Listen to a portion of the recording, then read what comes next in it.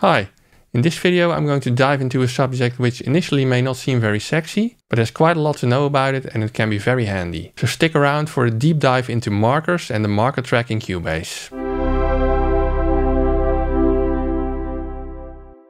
Now when I start a new project in Cubase, or even when I get a project to mix in Cubase, I think it's an essential part of project organization to know where you are in a song. For example, where exactly does the song start? Where does the intro start? Where does the first verse start? The chorus, etc, etc. So that you can quickly navigate to those locations in the song. So let's have a look in Cubase. So this is a pretty big Cubase project with lots of tracks. I even have them in folder tracks. And I would like some kind of way to easily navigate between sections of the song. So the first thing I'm going to do is I'm going to add a marker track. Click the plus icon, indicate marker track over here, add track. And I typically want to put that on top of all other tracks. And I even want to make sure that it always stays in view when I scroll down on a large project. And for that I usually enable the divide track list. Hang on, let me make this a little bit shorter so you can see it. I usually enable the divide track list over here. And then I put the marker track in the first section of the divided track list. So that even when I scroll down, the marker track always stays visible. Now I then typically go through the song and mark the important positions. For example, if I zoom in a bit, I can put the cursor where the count-in starts, at the beginning for example. Note that I have enabled snap so that I'm always exactly at a whole bar position. And with this button, I can now add a position marker. And I can also name that marker by pushing the E button over here or using Ctrl M to open the Cubase marker window. And I can add a description, for example, count-in. Now on the next significant position, I can add another marker and I can name it intro, for example. Over here, verse 1 starts. Next up, verse 2. And next up, I can also push the plus button over here. I can say that this is chorus 1, for example. Now you can see that the order has been messed up in this marker dialog a bit, but if I click on the position column, you can see that they are sorted on position again. Now if I wanted to, I could also add markers with the pencil tool. And again, I could name them in this dialog. If I want to move markers, I can just pick them up and drag them to a new location. I can also delete markers with the eraser tool. Let's undo this. And there's also an option to delete all markers to the right of the marker that you push by pushing Alt and clicking with the eraser at the same time. You see all those markers to the right of chorus 1 have now been removed. Now once you have markers, it's easy to navigate using the markers. For example, you can click on the marker here on the left. You can also use the locate button here to go to a certain marker.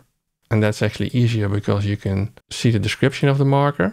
Now you can also use the number buttons on your keypad to move to markers. For example, I just pushed 5, I push 4, I go to marker 4, push 3, I go to marker 3. It doesn't work like that for markers 1 and 2 because those are reserved for the locators, which are currently at the beginning of the project. You also have the B and N keys to move between markers. N moves to the next marker, B moves to the previous marker. And it's also possible to add a marker control in the top bar. And this allows you to move between markers this way. And if you make it a bit bigger, there's room for more markers. So this allows you to easily navigate to certain sections within the song. And I must say that I always use this method in every Cubase project that I do. But there's much more to markers, which I'm going to show you in a minute. But by now, if you found this video useful already, please give it a like, subscribe to the channel, and ring the little bell icon if you want to know when I publish another video. I also have many affiliate links in the description below, and if you buy anything after clicking one of those links, I get a small commission and it doesn't cost you anything extra. But let's get back to markers now. Because there's another type of markers and they are called cycle markers. And those are added with the second button in the marker track. Let's first put our cycle somewhere. And if we now click this button, you can see that the cycle marker has been added over here.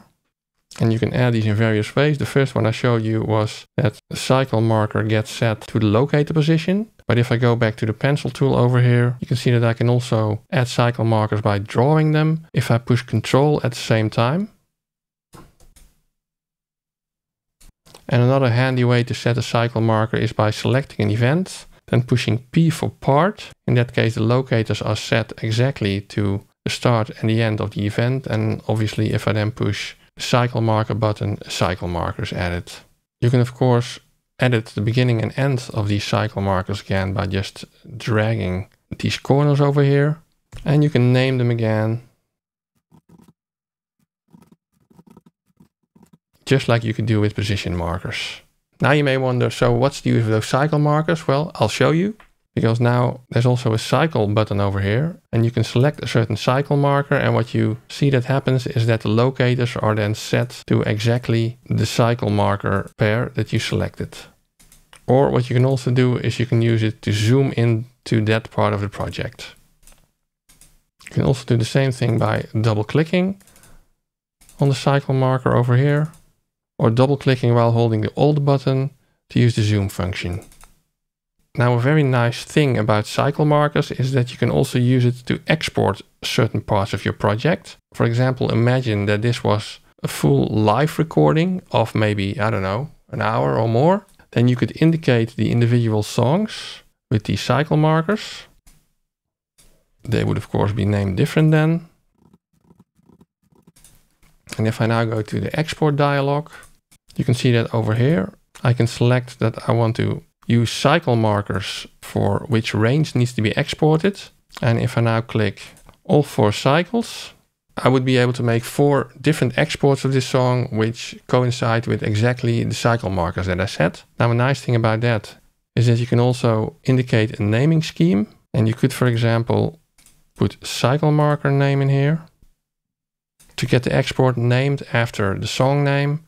Or maybe you want to include the number of the cycle marker in front of the song, then you would get a name just like this, 1-song. So this makes it very easy to create multiple exports from one Cubase project and naming those exports as you named the cycle markers.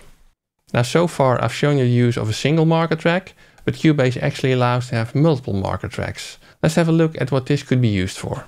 Now, in this project you see that the first marker track I've used to indicate my song sections. Now, one use for multiple marker tracks could be if you have multiple songs in this one project. For example, I could add another marker track and call it songs.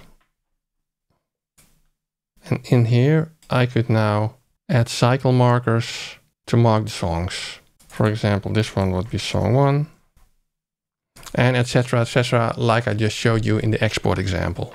Now, another way that I sometimes use a marker track is if I want to mark certain positions in the song that I need to work on. For example, I could call the marker track to-dos, and then whenever I mix or produce a song, I could add markers indicating what still needs to be done. For example, add sub-bass, or maybe in bar 10. I need to tune the vocal a bit.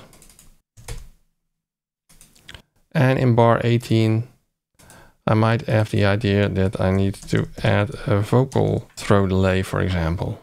Yeah, so I will mark certain positions in the project that I want to change or enhance or do something to later. And in this marker dialog, you can see that I can switch between the marker tracks. So over here I have my song section markers, and over here I have my to-dos. You can see that even if the marker track is not active, I can still use these buttons to navigate. But if I want to use the number buttons on my keyboard, that works based on the active marker track. Now, if you stayed this long in this video, you must really be enjoying these deep dives into Cubase techniques. And therefore, I think you would probably also be interested in checking out this video on the audio warp features in Cubase. So have a look, enjoy, and see you soon.